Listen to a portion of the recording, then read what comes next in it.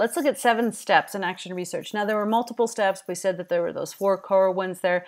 Let's just look at this as 7 steps to follow to make sure that we've created a great action research project. The very first thing we asked you to do when we met you was to come up with a problem or identify things. What do you want to know, right? And identify something that you would like to conduct your action research on. So what is it that you would like to improve or understand a little bit better to be able to be a better teacher? The second step we had in our process was to connect what you wanted to know to a research question. In this sense, we've incorporated here this onion level, which was basically saying, also think about your philosophical approach to this whole thing. What theoretical frameworks are you using to approach this? This is important mainly because we want you to have a balance of thinking. So as you were doing your literature reviews, we really wanted to push you to think about finding things that maybe disagree with what you think is true, mainly because these different theoretical frameworks, the different approaches, will expand the way that you can now understand that problem, right? And so this is a very important step.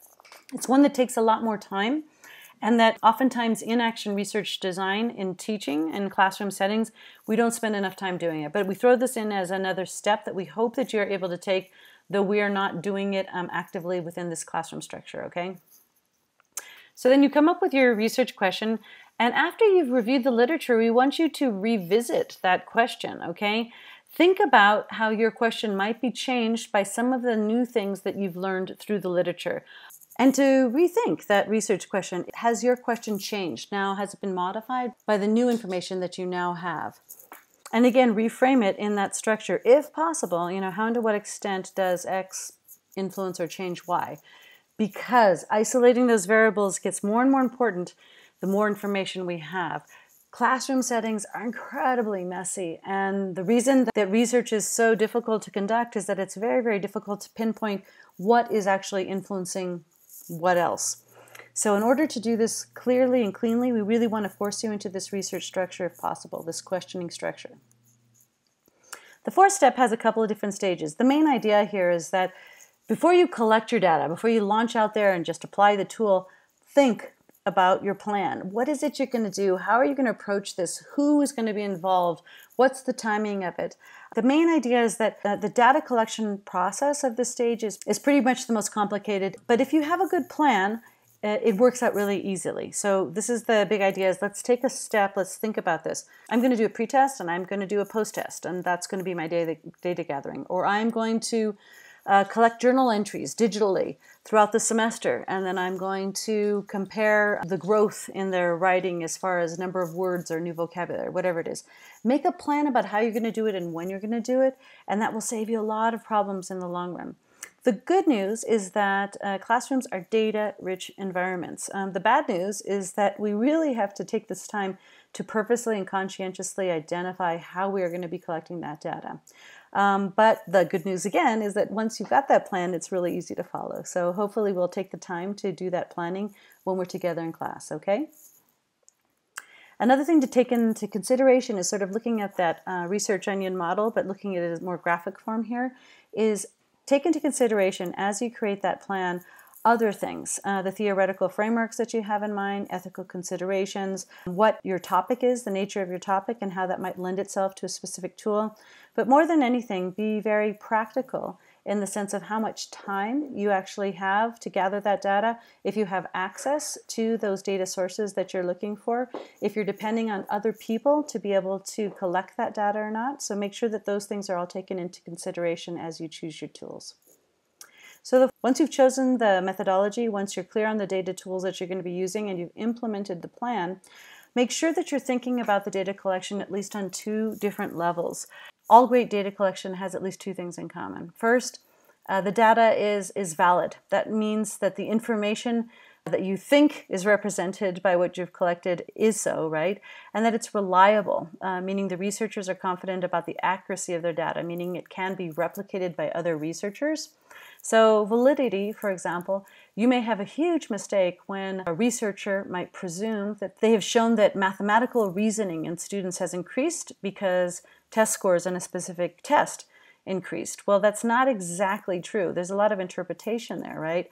Or you might presume that since you increased total number of school days from 180 a year to 200, that students are learning more. Well, the truth of the matter, they're just going to school more. It doesn't mean that they're learning more, right? So you can't use one type of data to come to conclusions that don't bear the weight of that data, okay? And in terms of reliability, this basically means that anybody could take your research protocol, and if they followed it, they'd get the same results. So the idea of reliability means that what you are putting forth is something that could be replicated by other researchers, okay? So all of this hinges on the right tool. Choosing the right tool to measure and to gather the data that will give us the evidence that we are able to respond to the research question that we've planted in the first place. The fifth step then, once we've gathered all that data, what we have to do is now take that big collection of information and organize it, analyze it, and interpret it.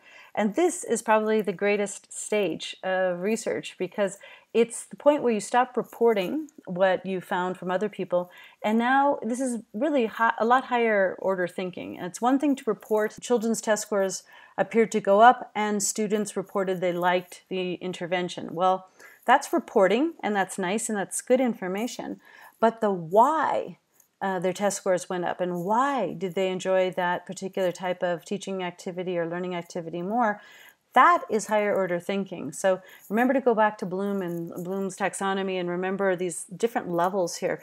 Reporting, just understanding, is a very base level, right? But to get to this level where you can analyze and interpret and explain the why behind the findings is a much, much higher level of thinking. And that's really the beauty of most of the research, is to get to that why. That also means taking not only the data that you've gathered, but combining that with a review of the literature that you did beforehand and looking what past people have also found in similar contexts.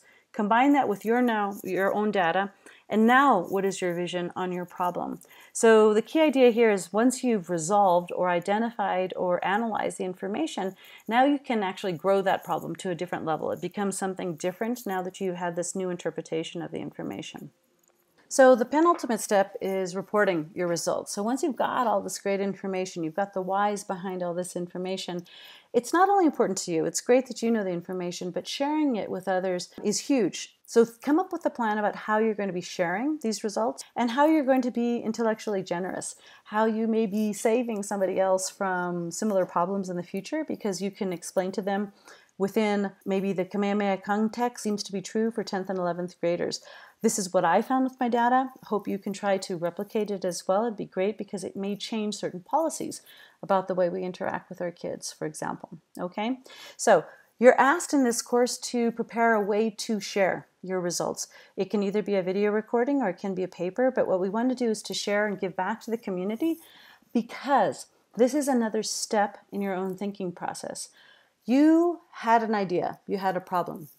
You're going to take the time to do research on it. You're going to do an intervention. You're going to have data. And you're going to come to now a new understanding of that particular problem.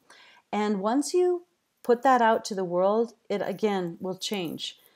People's feedback, the way they see it. They might find other types of whys or analysis that maybe you didn't see.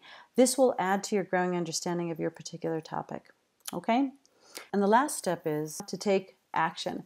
Now that we've had that entire feedback loop, now that we've had this problem, this intervention, we have our findings, we understand the information better, we've shared it with the outside world, we have a new vision now. Now what do we do? This is basically backward design thinking, right? Go back to the original objective of your work. What was it that you wanted to know? Now look at the tools that you used to gather data and how did you evaluate and answer your research question. And now that you have all of this information, where does that take you? How do you do something different or new within your own class structure? Do you want to recommend a different kind of a policy? Will you just change your interaction with the students? Do you want to recommend that everybody teaches science by going out to the fish pond? I don't know. There's maybe 100 different things that will come out of this. But the idea is to now take action. The key idea of action research is that you act upon information that you have interpreted, and now you're going to do something even better the next time. That's the beautiful scientific background in this art of teaching. We continually do action research on a daily basis in our heads. The big idea is to now share it with the rest of the world and maybe carry it to that next level of thinking.